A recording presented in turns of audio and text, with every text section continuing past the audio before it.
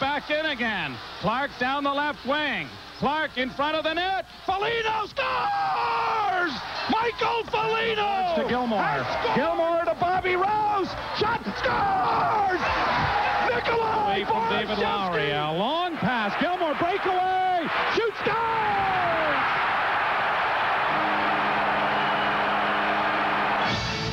Sportsline's Maple Leaf Special. It's All Right Now. It's All Right Now is brought to you by Molson Canadian, what beer's all about. And in part by General Motors of Canada.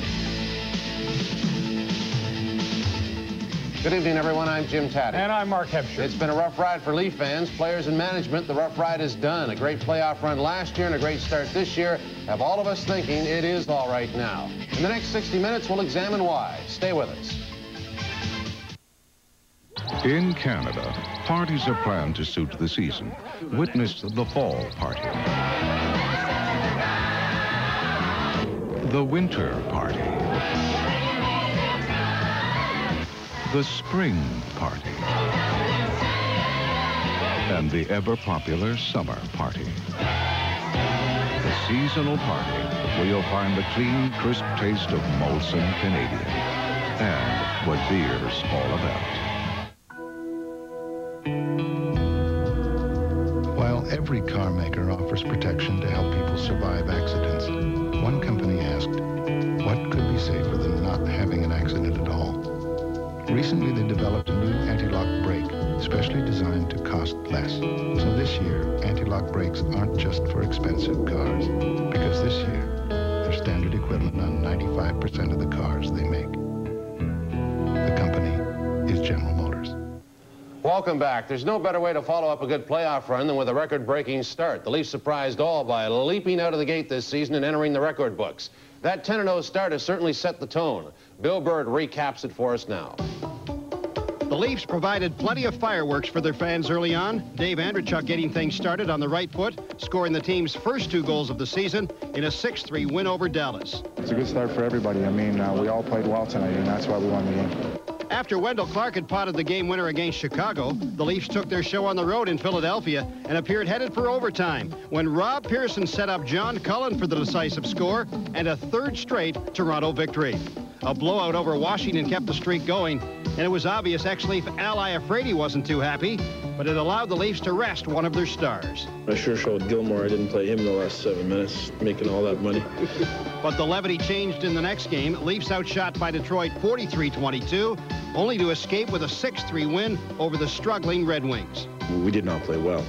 There's no doubt about that. You know, we're in a mold right now. We're winning. Everything's going our way, but sooner or later it's going to catch up to us. But not in the next night's rematch, as John Cullen provided the winner in a 2-1 decision. Even with Toronto's perfect start, the Leafs were being overshadowed for the time being by the Blue Jays. A point not lost on our Jim Ralph. Well, Jimmer, as you can see, it has finally stopped raining. The tarp is actually off the... We're at Maple Leaf Gardens, stupid Maple Leaf Gardens. Yes, Guy. Well, when the World Series is finally over, the Leafs should get the recognition they deserve. And that's exactly what happened. A 7-2 blitz of the Hartford Whalers equaled the team's fastest start, 6 straight wins. On to Southern Florida, and the Leafs' first ever trip to the Miami Arena resulted in overtime before Rob Pearson knocked in the game winner to tie the NHL record for most wins at the start of a season with 8. 2 nights later in Tampa Bay, Pearson was decked and sustained a partially torn knee ligament. He'd be gone for more than 4 weeks. Earlier, the Leafs had also lost Peter Zezel with a back injury. Still no word on his return. But the Leafs blanked Tampa 2-0, their 9th straight win, a new record. To keep it going, the Leafs needed to win in Chicago, where they hadn't had a victory in almost 4 years, dating back to December of '89. But success came on the 13th try, a 4-2 win, as the Leafs set a new mark, 10 straight wins to start the season. It's hard to believe that up until 2.5 years ago, the Maple Leafs were like a rudderless ship. Instead of moving ahead, they seemed to forever be going in circles. That all changed when Cliff Fletcher took over as president and general manager. And as Sportsline's Jim Ralph tells us, success begins at the top, and that's just where Fletcher's Leafs are headed. Maple Leaf Gardens may not be the house that Cliff built, but Cliff Fletcher may go down as one of the greatest renovators in the history of pro sports. Fletcher was announced as the Maple Leafs' new general manager and CEO on June 4th, 1991. but few could imagine he could turn a floundering franchise into a legitimate Stanley Cup contender in such a short period of time, even though Fletcher said he knew what needed to be done when he came to the Leafs. In order to get the type of job done that has to be done so that all Torontonians and hockey fans and shareholders can be proud, then the person at the top has to have the flexibility to formulate policy and make the decisions necessary that have to be made. Fletcher's first move was to bring some pride back to the organization. On August 8th, it was announced that Wendel Clark would be the new Leafs captain, and former Leaf Darryl Sittler would return to the fold as a special assistant to the president. In September of '91, Fletcher pulled off the first of what proved to be a series of big trades, as he acquired Grant Fuhr from the Edmonton Oilers along with Glenn Anderson and Craig Berube in exchange for Vince Damphousse, Peter Ring, Luke Richardson, and minor leaguer Scott Thornton. I think that in acquiring Grant Fuhr, we have someone who can be the cornerstone of the foundation. Anytime you have a goaler like Grant Fuhr in a game, you have a chance to win the game. Although the trade seemed to improve the Leafs, it was evident they still had a long way to go. And on January 2nd, Fletcher engineered a huge 10-player deal with his former team, the Calgary Flames, that would make Doug Gilmour, who had left the Flames the day before, a Toronto Maple Leaf. I just don't believe that I was respected here. I think every player wants to be needed and wants to be respected for what they can do on the ice, and I just don't think that was true. Now I'm going with a man like Cliff Fletcher again, and he brought me here to start with, and he's taking me on to Toronto now, so I owe him. Also coming to the Leafs were defenseman Jamie McCowan and Rick Natras, forward Kent Manderville, and veteran goalie Rick Wamsley, while the Leafs gave up Gary Lehman, Michel Petit, Alexander Godinyak, Craig Berube, and goalie Jeff Reese. The trade showed a huge improvement on the ice for the Leafs as they finished being one of the top teams from the All-Star break until the end of the regular season. Before the trade deadline, the Leafs also picked up Dave McElwain, Ken Baumgartner, and Mark Osborne in what looked to be minor deals at the time. And although the Leafs finally appeared to be coming together as a team, they missed the playoffs, finishing 3 points back of Minnesota. On May 29th, 1992, Fletcher added a huge piece to the Leaf puzzle as he managed to get Pat Burns away from the Montreal Canadiens and bring a proven winning coach to the organization. Pat Burns' teams play hard, shift in, shift out, and when you have a club like we have who have to really learn how to win and to play hard every time they step out there on the ice, I think he's the right man for the job at the right time. I think that what's important is to win hockey games, and my record shows it. I think that the team has never finished below 90 points in the 4 years I was there, and I think that's what the people want here is a winning team, and that's what I'm here to give them. Burns delivered on his promise as the Leafs got off to a solid start last season and even resembled the new team as they showed their new look uniforms, all part of an effort to recapture the pride in the blue and white jersey. In November, Fletcher gave up just a draft pick to get John Cullen from the Hartford Whalers, giving the Leafs more depth at center. 2 weeks later, he picked up Bill Berg on waivers from the New York Islanders. In January, the key to the next big deal may have been the play of rookie goalie Felix Potvin. Back up from the minors to replace the injured Grant Fuhr, Potvin gave up just 5 goals in 5 games and instilled enough confidence in Cliff Fletcher to make Fuhr available to Buffalo for goalie Darren Pupa and a much-needed scoring winger in Dave Andreychuk, who proved to be the final ingredient for the Leafs to go from pretenders to contenders. We're able to obtain some scoring, and Dave Andreychuk, he's a proven scorer. He can play left wing. He's a solid player. And getting a first-round pick in a draft that may be the best in a decade, I think is very important for the future of the Leafs. I guess after 300 rumors, the 301 finally came true, and, you know, it's tough, but that's the business. So while Cliff Fletcher may not have been the actual architect of Maple Leaf Gardens, in just 2.5 years, he certainly made it a lot better place to visit. I'm Jim Ralph for Sportsline. Still to come, more on the building of the Leafs, a conversation with Cliff Fletcher. Stay with us.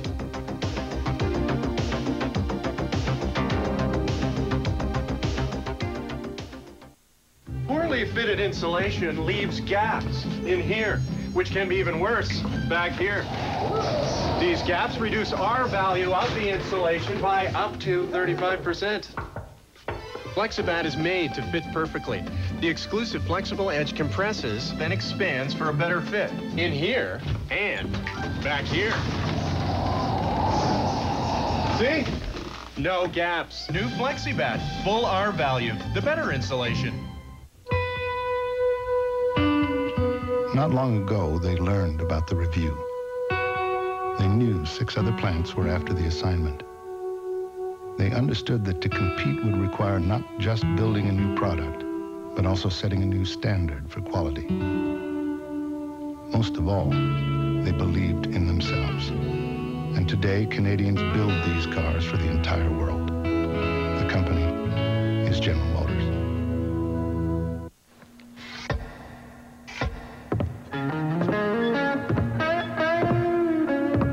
It's amazing all the different beers there are these days. Lights, drafts, cold filtereds, dries. Trends. Yeah, people try them, and they usually come back. Yeah, they come back. There's a lot to be said for a distinctive full-flavored beer, and there's one Molson Ale that says it all.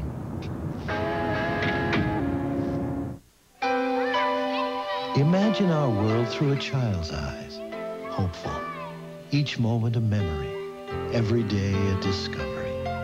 Last year, Pharma Plus and our customers donated mittens to over 100,000 children who could not afford them. This year, we'll do it again. Find out how you can share the feeling of warm hands, warm heart at Pharma Plus Drug Mart. Together, we'll help every child discover the plus.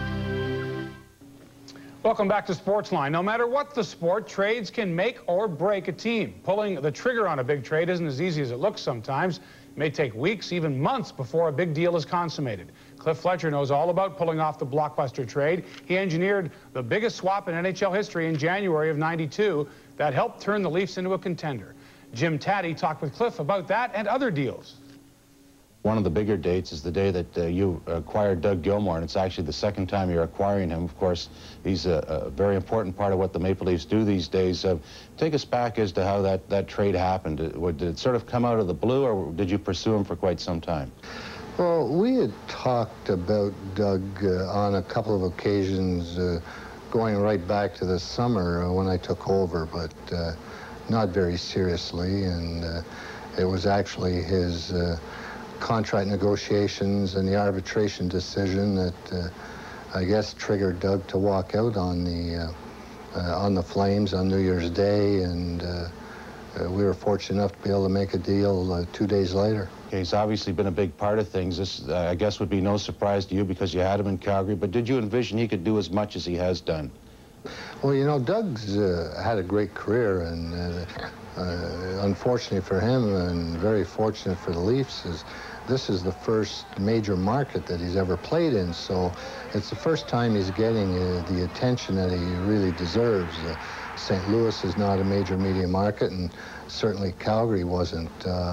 In St. Louis, he had a 105-point year, led the Blues, and in Calgary, the year we won the Stanley Cup in '89, he was by far our best forward throughout the season and the Stanley Cup playoffs. So, you know, we knew he was a quality hockey player, and I guess fans here and back in Eastern Canada only started to realize it after he donned a Maple Leaf uniform.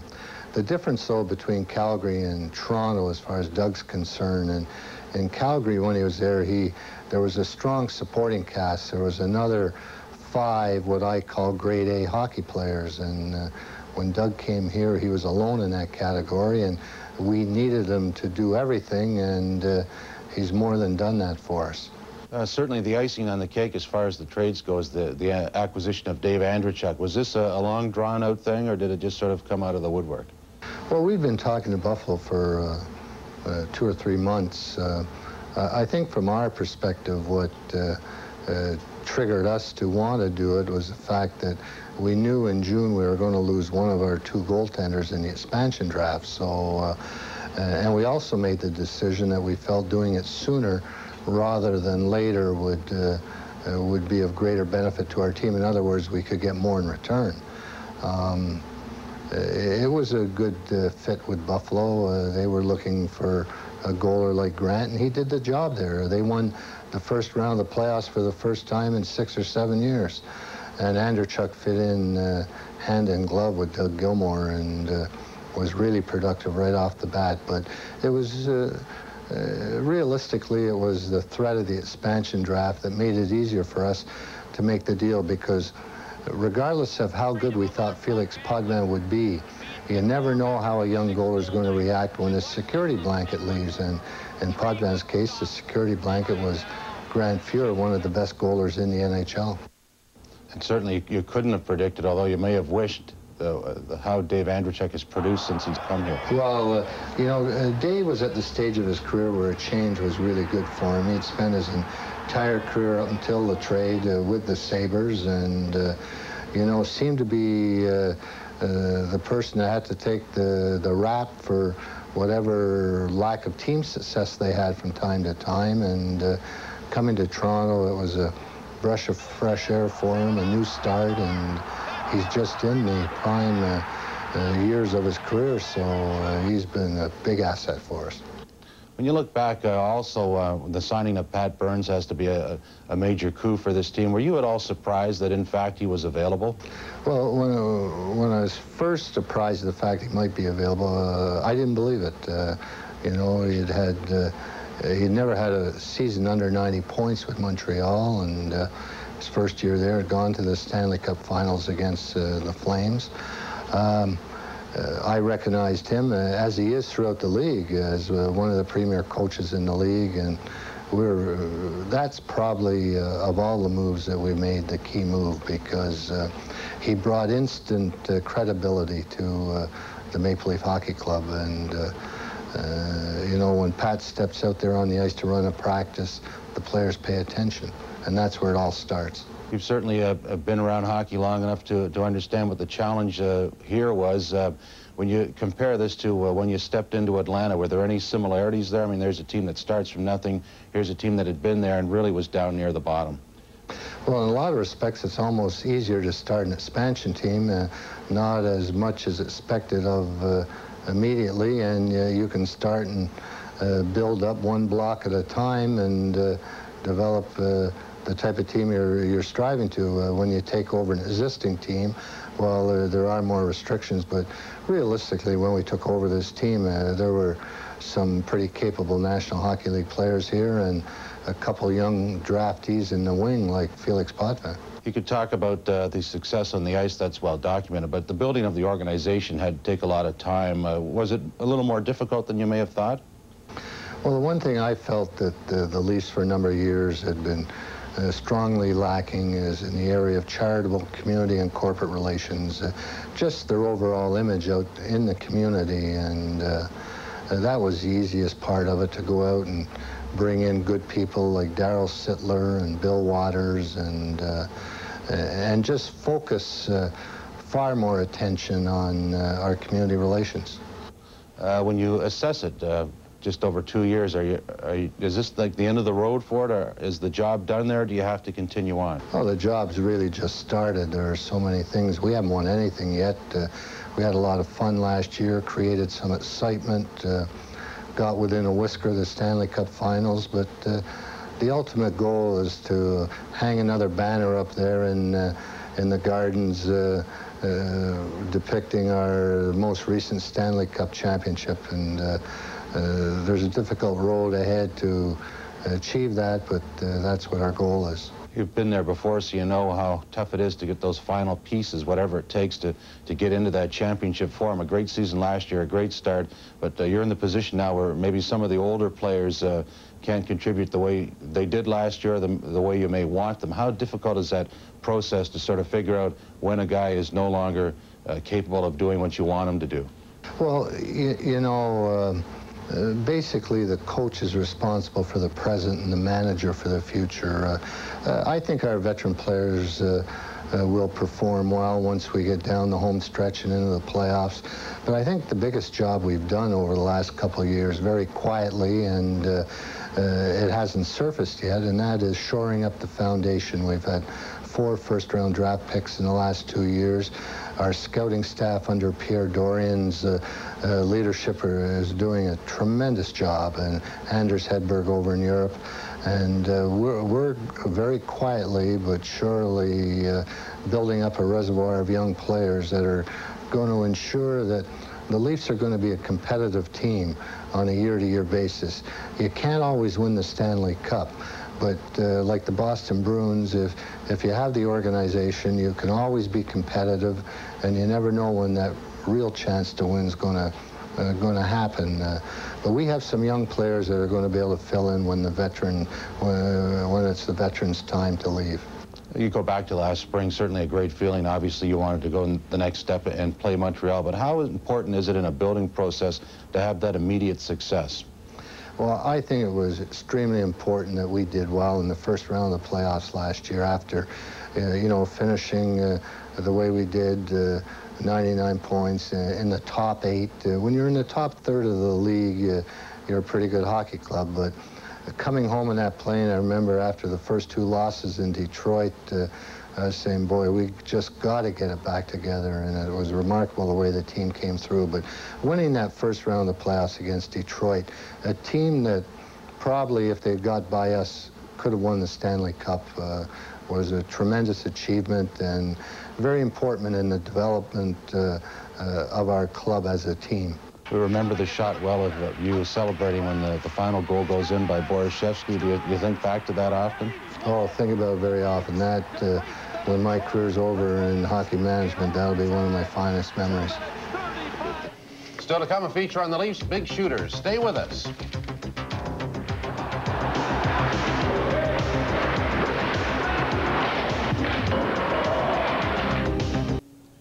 Welcome back. It's funny how things work out. When I first asked Don Martin to do a story on Clark, Gilmour, and Andreychuk, they weren't on the same line. They are now, and like everything else, it's worked out very well. They are very excited. The tip-off should have come on opening night at Maple Leaf Gardens. If there was ever any doubt the Leafs would pick up where they left off, it was erased with the very first goal of the season. Gilmour looking in front, finds Andreychuk for a goal. Dave Andreychuk. Now, there's something you don't see every night. In fact, you'll probably see a goal like that only another 40 or 50 times this season. Because what Doug Gilmour has been to the Leafs, Dave Andreychuk has been to Doug Gilmour. Rescued from the doghouse in Buffalo, Andreychuk's career was given new life in Toronto. You get new life, especially when you get a chance to play. And, you know, coming over from Buffalo, I was there quite a while, so you kind of seem to get comfortable over there. And I came here, I got a little bit of new life, and things have really worked out well for me. The numbers don't lie. Since Andreychuk joined the Leafs, Toronto has lost only 11 of 53 regular season games. Andreychuk has scored 42 goals in that span. And now that Wendel Clark has joined up for the last dozen games or so after the injury to Nick Borishevsky, the Leafs' top line is among the most dangerous in the NHL, accounting for almost half the team's offense. In terms of talent, he'd be the best 2 guys I've played with. And Dougie Gilmour, probably one of the best center icemen in the league, and Davey Andreychuk, one of the best wingers in the league. He's, you know, he's scored 35 to 40, 50 goals now every season since he's been in the league. So I don't think there's probably only 2, 3 guys in the league that have scored more goals on an every year basis than Davey has. So as far as talent in the line goes, I just try to follow those guys around. The captain has enjoyed a rebirth of his own since last season's opening playoff games in Detroit, when he was written off in some quarters. The Leafs could have done the same thing much earlier in his career, when chronic back and knee trouble kept him out of the lineup for months at a time. Now that Wendel is healthy again and leading the league in goal scoring, it shows the Leafs' loyalty to him was well placed. Yeah, I'm very happy to be still here after 9 years. There's been a lot of changes, a lot of things have changed in the 9 years that I've been here, and I'm just very happy that I could be a part of it when the team is turning around, and that is the loyalty that the team has had towards me, and I'm very grateful for that, because I've never wanted to leave, and I've always wanted to stay here and play. It's great for him. It's something that he's wanted to achieve. He's wanted to do it inside, but the outside and the physical abuse that he's taken over the last few years have stopped him from doing that, and it's nice to see that he's Wendel Clark again. Of course, before Gilmour arrived, Wendel was the main man, the #1 draft choice in 1985 and easily the most popular player on the team.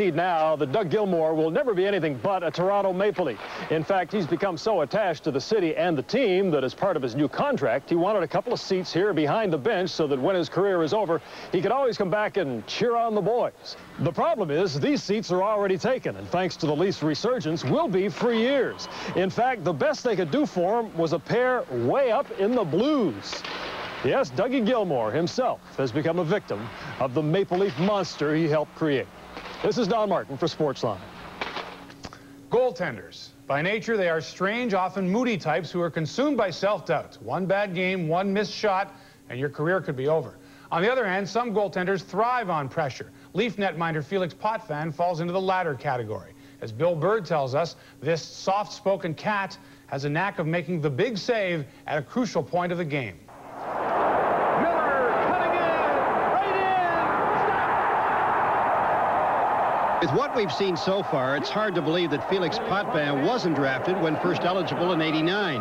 But the next year, he became the Leafs' second choice and third goaltender taken overall. After another year in junior, Potvin joined the organization and eventually hooked up with Rick Wamsley, who found him an eager student. He's a real competitor. He looks real calm and cool on the outside, but inside the fires are really burning. He's a competitive kid. He wants to win. He wants to do well. He wants to be a leader on this team, and so far everything he's done this year is pointing in that direction.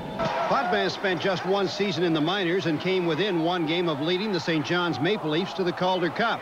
He started last season with the Leafs before being returned to St. John's. I guess it was good for me, and last year that was more for confidence. I hadn't played for a while, then Grant Fuhr was playing good, and I just went down there to work hard and hopefully get called up, and Grant get hurt again, and I got lucky, and things turned around good. So good, in fact, the Leafs were able to deal Grant Fuhr to Buffalo for some much-needed goal-scoring help in the person of Dave Andreychuk, with a first-rounder thrown in for good measure. Potvin starred in the Leafs' splendid playoff run that saw them come within one game of the Stanley Cup final. When the Leafs faltered early in their first series against Detroit, the coach's faith in his young netminder never failed. He showed a lot of confidence in me, and I owe him a lot for this. Even last year in the series against Detroit, after those first two games, he came back with me, and that really put a lot of confidence in me, and I felt really good after this. He's in full control, and you know, there's a lot of confidence that is made between I think the guys in front of him that are playing, and the guys in front of him have a lot of confidence in the guys behind him. Felix has been absolutely fearless against enemy shooters, but he was worried this past summer about the fans. His agent, Gilles Lupien, was demanding a new contract for $2 million. Many thought that outrageous, and Felix felt that the fans would take out their displeasure on him. Well, as it turned out, he would sign for $1.3 million, and in view of the fact that Patrick Roy got $4 million, it appears Cliff Fletcher got himself quite a bargain. This is really Felix's first full year in the National Hockey League, and that in itself is amazing considering his performance on the ice. And let's face it, he's the cornerstone of the Maple Leaf Foundation and will be for a long time to come. Potvin continues to shine this season. If he has a bad game, and it doesn't happen too often, he doesn't put two of them back-to-back. There's no sign of a sophomore jinx. I heard a lot about it, and I heard a lot about it too when I was junior, and I didn't really think of it, and that's what I did this year. I said, I'm going to work hard, I'm not even going to think about it, and I guess these things can be just in your head maybe, and so far it's going good. Despite playing fewer than 100 league and playoff games, Potvin is quickly being recognized for his efforts. Latest balloting for the NHL All-Star Game shows Potvin with a comfortable lead for the Western Conference team. And good as he is already, Felix is convinced the best is yet to come. Well, you always can improve year after year, I guess, and you always have something to learn, and that's what I'm working on right now, and I'm only 22, so hopefully in 5 or 6 years I'll be a lot better. Next on Sportsline, we'll go inside the coach's head. What's Pat Burns really like? Stay with us and find out.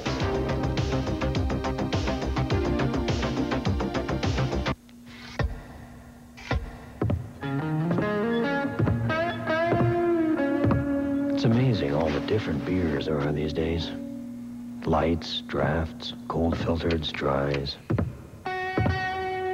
Trends. Yeah, people try them, and they usually come back. Yeah, they come back. There's a lot to be said for a distinctive full-flavored beer, and there's one Molson Ale that says it all. Imagine staying at the beautiful Ramada Resort Parkway in Orlando, Florida. Imagine enjoying it all for as little as $89 per night. And if you stay 7 nights or more, you and your guests will receive round-trip airfare certificates at no extra charge when you buy during the Brick's greatest pre-Christmas sale ever. Everything in the store is on sale. And with your minimum purchase of $698 or more, receive 2 round-trip airfare certificates to Orlando at no extra charge when you purchase 7 nights hotel accommodation. Everything's on sale during the greatest pre-Christmas sale ever. On now at the Brick. At TD Bank, We have 475 customers named John Smith. They're all different, so we have different services to fit everyone. Because at TD, no matter what your name is, you're never just another John Smith.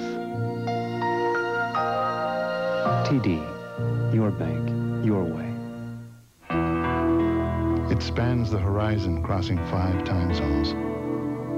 The coast-to-coast symbol of friendship between two nations. The world's longest unprotected border. And there is a company that will protect you on either side of this border with 24-hour roadside assistance.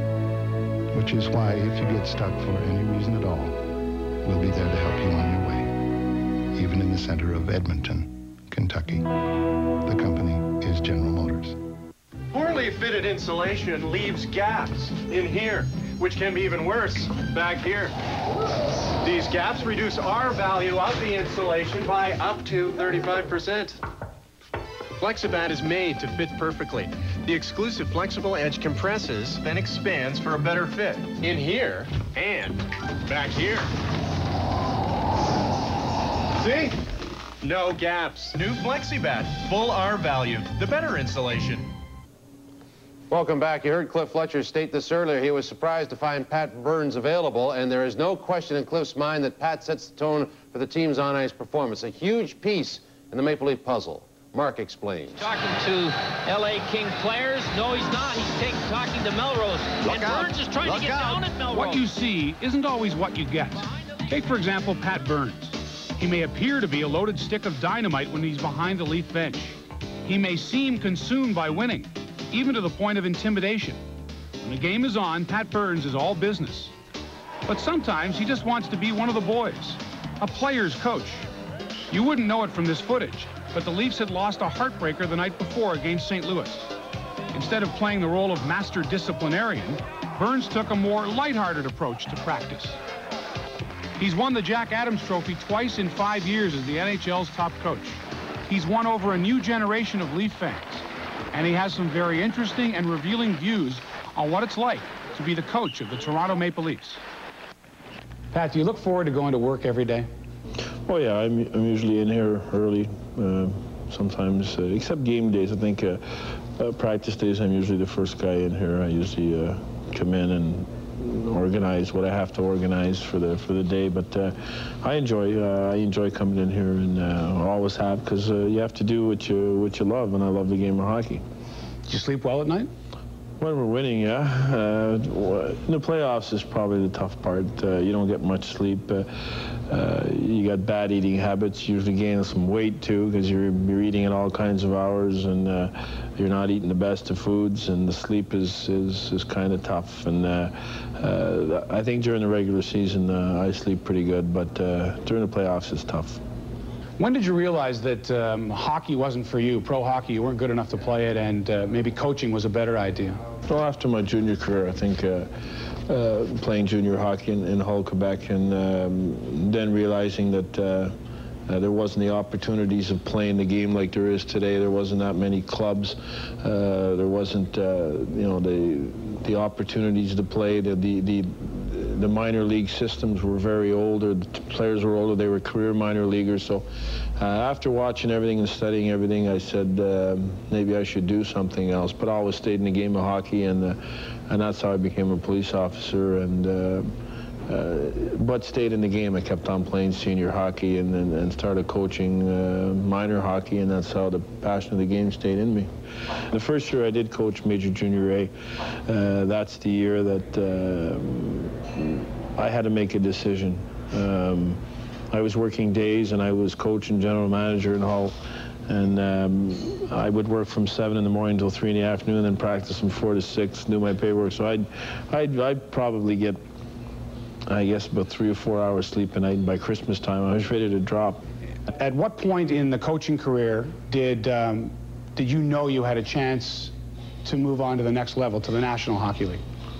Well, I never really did. When after that year that I did both jobs, the decision came down. Wayne Gretzky bought our junior team then in Hull, and I thought it was over. I thought he'd bring all his people in, and you know, of course, I didn't know Wayne very good, and he called me and asked me if you know, if I was going to stay on. I said, look, the bosses back at the police, at the cop shops, they gave it to me pretty simple. You be a coach or you be a cop. You got to make up your mind, and of course, I did have to make. I had a great career as a police officer, but I had a chance to move on. But I never thought it would be in the NHL. I thought maybe I'd be a career junior coach or something and doing something I like. Now, if I would have been married and had a family, well, I probably wouldn't have made that decision.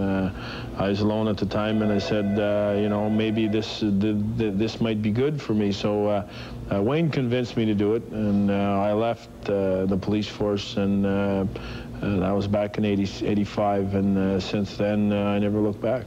You look like the kind of a guy who enjoys spending time with himself. Would you consider yourself a loner? Oh yeah, I'm a loner. I'm definitely a loner type guy. I don't like the crowds. I don't really like the publicity and everything. I try to shun it away from and put it on to the players, because I feel they're the actors in all this play, and I'm just, I guess, a director. And I like when they get the attention and the credit, because they deserve it.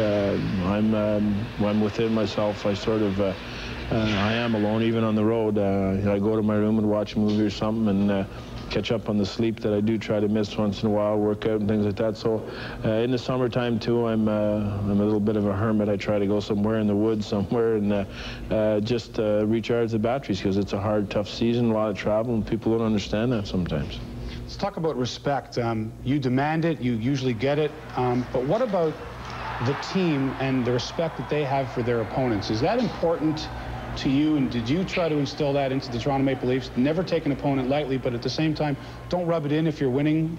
Well, I think I learned that from my family, that always respect. You know, and I think that I don't say I demand respect. I think I demand a good work ethic, and I demand honesty, because I think I'm honest with the players. I always have been honest with every player that I've had. I'll say it like it is and how it is, and I won't go around the barrel. And I think that's what they want to hear. Players sometimes will hide behind excuses. I've had that before, where they sort of shine the thing on me and blame things on me, but I don't mind that. I think that this world goes around. Sometimes you get it, sometimes you don't. But I think when respecting an opposition, no matter how bad they are or how good they are, the respect of an opposition is very, very important. What's the most enjoyable part of your job? I think just being part of the team. I want to be part of the team, and I think the guys know that of me, that I don't put myself on an upper level where I demand that I have to walk in front of them, or I have to. I like going back in the bus once in a while and trading magazines with them, or listening to some music with them. And I know Doug Gilmour and Bob Rouse and Berg and Gil, we all have interest in Harley Davidson, so we're always trading magazines and talking about motorcycles. And Dave Ellis into boats, and I'm into boats too. So I like to be part of the team. That's the most thing I like to be. I wouldn't want to be a close-the-door type coach where the door is closed and nobody can talk to me. I think the level, that level is very important, to be down to earth with your players and try to understand how they feel. You seem to have a special relationship with Doug Gilmour. Are you two guys similar, kindred spirits maybe? Well, I think life has been a challenge for me every time I've been in the coaching ranks. From day one I started coaching, nobody gave me a chance in hell coaching major junior hockey. We went to the Memorial Cup final. Then after that I went to the American League, and people say, yeah, we'll see how good he is now. And I had to prove myself every year, and I think Doug is in the same situation. I like a guy that has to prove himself. You still think you'll be coaching hockey in 20 years? I don't think so. What aspirations do you have? I think I'd like to coach maybe till I'm about 50 years old, and that's getting there. About 7, 8 years from now, and maybe stay into the game. I don't think a guy can coach all his life. It's very tough on oneself, especially if you take it to heart as much as I do. If winning is a priority to you, it's a lot of pressure, and I think that by the age of 50, I'd like to do something else. Stay in the game of hockey, though, because this is my #1 passion, and maybe help somebody else, maybe to accomplish a career and be lucky as I have. Next, we'll go back to a time when the living was easy and the Leafs were perennial Stanley Cup champs. Come back and relive the glory.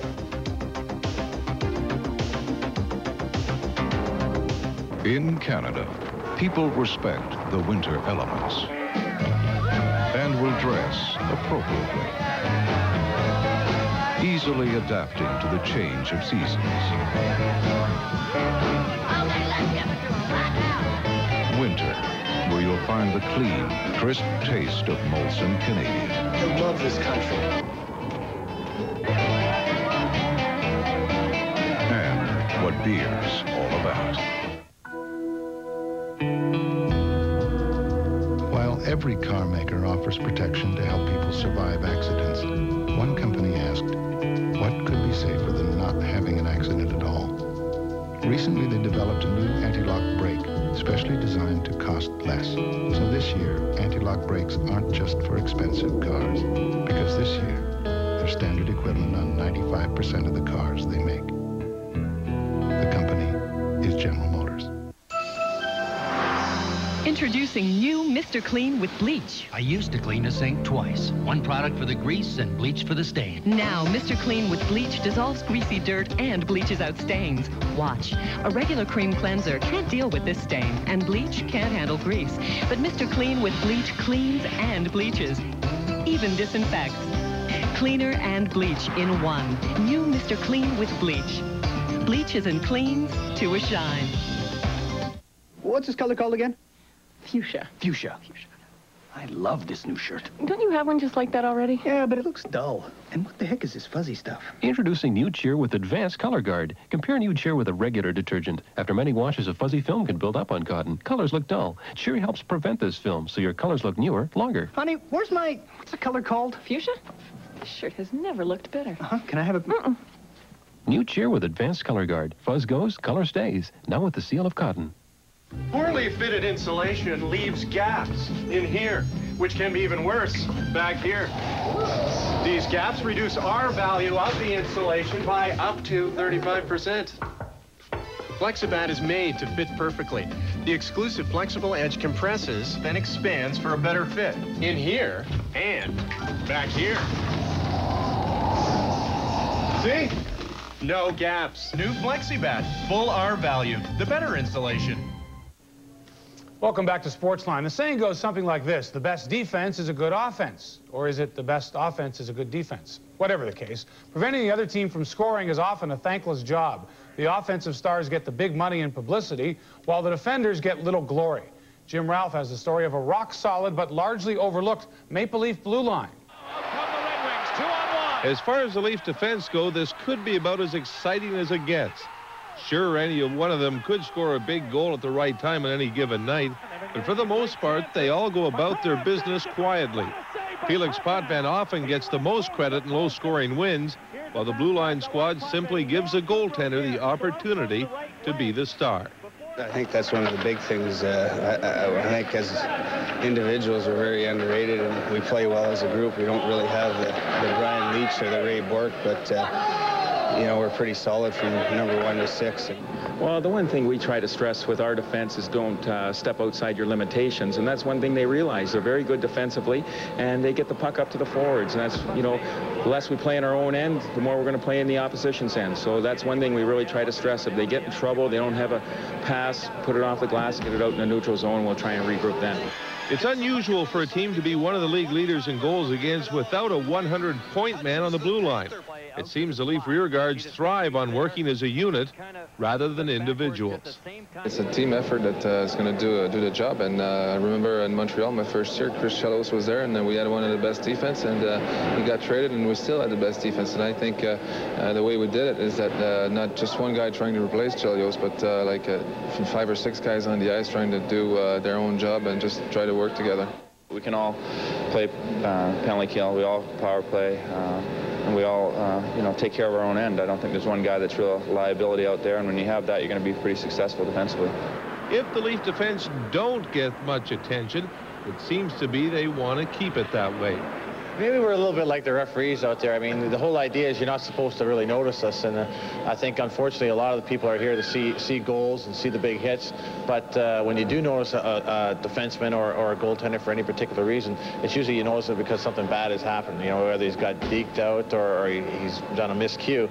One of the reasons the defense doesn't get much notice at times is that they seem to want to give everyone else the credit. It's a lot easier for us this year in the sense that we have forwards coming back and really helping us out in our end. And when you got a guy like Cat back there, it's a big plus and confidence builder. So while the Leafs are obviously right now reaping the rewards of a solid blue line core, it's also good news for the future, as Leaf management can now be patient with the likes of Drake Berehowski, who will now be given an opportunity to slowly work their way into the Leaf lineup. Todd Gill is a survivor of horrid Leaf teams in the 80s, and he recognizes how much easier it is for younger guys to come into the fold now. Well, it certainly is, and not only for Drake, but for Pat Burns. He doesn't have to rush him in. He doesn't need that kid to come in and pick up the slack of a guy that's supposedly been around 5 or 6 years. He can ease him in, and as far as Drake, if you talk to him, he's comfortable with that. When he plays well, he gets more ice time, and that's the way it should be. Oh, it's great. It's the defense are all playing so well that when I do make a mistake, they are there to back me up, and if they're not, Felix is there. So the whole team, like I said, it's a whole team effort, and they're helping me out tremendously. Well, I guess that's just what they're there for. I'm Jim Ralph for Sportsline. And so what does all this lead up to? A lot are hoping it's back to the 60s for the Leafs. 4 cups in 6 years. Don Martin recalls a great run. Toronto Maple Leafs. It had been 11 years since the Leafs had won the Stanley Cup when they faced the heavily favored Chicago Blackhawks in the final of 1962. But the Leafs swept the first 2 games at home. The Leafs keep the puck in front to Harris. He backhands. He scores. Billy Harris on a backhand. But the Hawks tied the series at Chicago, and when Johnny Bower was injured before Game 5, it was up to Don Simmons to carry the load. But the Leafs made that academic, exploding for 8 goals in Game 5, then went back to Chicago for a tense 2-1 victory. He puts it out in front. Simmons stops, and the game is over. And the Leafs players come pouring over the board to congratulate one another. Bobby Hull led the playoffs with 8 goals, but George Armstrong had 7 himself and claimed the first of his 4 Stanley Cups from President Clarence Campbell. The 1963 Leafs, featuring Rookie of the Year Kent Douglas and 2-time Lady Byng winner Dave Keon, led the league during the regular season and would face Gordie Howe and the Detroit Red Wings in the Stanley Cup final. And while the Leafs featured a solid core of veterans, Tim Horton, Alan Stanley, Bob Bond, Red Kelly, Billy Harris, Bob Pulford, Frank Mahovlich, it was Dick Duff who sparked Toronto with 2 goals just over a minute into the series. Over the blue line, closing in, he scores! Eddie Litzenberger did almost the same thing to Terry Sawchuk in Game 2, and the Leafs headed to Detroit up 2-0 in the series. The Wings salvaged Game 3 at the Olympia, but Toronto won it in 5, with none other than the entertainer scoring the deciding goal. Faulkner, number 12. A clearing pass in the left wing, stopped by Douglas. He shoots, hits that stick, scores! A deflected shot by Kent Douglas, hitting Shack's stick and going into the corner of the net, and the Leafs take the lead. The Maple Leafs had back-to-back Stanley Cups, and the question was, could the same group do it again in 1964? The answer was no. After an infamous 11-0 loss to Boston in mid-season, Punch Imlach shook up the team, trading 5 veterans, including Duff, Bob Nevin, and Rod Sealing, to the Rangers for Andy Bathgate and Don McKenney. Bathgate racked up 18 points in 15 games in the playoff drive and was a key in the postseason. Of course, 64 is best remembered for Bobby Bond's overtime goal in Game 6 that got the Leafs back on even terms. After it. He comes back to Bob Bond. He shoots. He scores! Bob Bond shot. Bounced over Sawchuk's shoulder into the corner. And Bond, later discovered to have broken an ankle, also played Game 7, and thus inspired the Leafs prevailed on Andy Bathgate's goal. Andy Bathgate picks it up. He's in the clear. Going in alone. Right in on goal. He shoots. He scores! Toronto claims a 3rd straight Stanley Cup for the 2nd time in the team's history. While the Leafs did not do much except get older in the next 2 seasons, there would be one more year of glory in 1967, Canada's centennial, and the last time the original 6 would have the stage to themselves. The Leafs, led by an unlikely hero, Jim Pappen, and his 7 playoff goals, would beat Montreal in 6. And the tension mounts. Stanley moves into Belleville, and Red Kelly gets the puck. Kelly sends Pulford away, and there's Armstrong streaking up the right side. A perfect backhand pass to Armstrong. And the Leaf captain hits the empty net. It's all over. It was the last time the Stanley Cup was awarded in Toronto. After the series, Johnny Bower had the nerve to ask Punch Imlach for a raise. Imlach, who had once called Bower the greatest athlete in the world, nonetheless turned his goalie down flat, saying he was lucky to have a job in the NHL at his age. Bower was making $13,000 a year. In some ways, the best of times were also the worst of times. The Ballard era had begun. It was pretty good then for the Leafs, and it's all right now. Thanks for allowing us into your homes. Good night from Sportsline. Good night.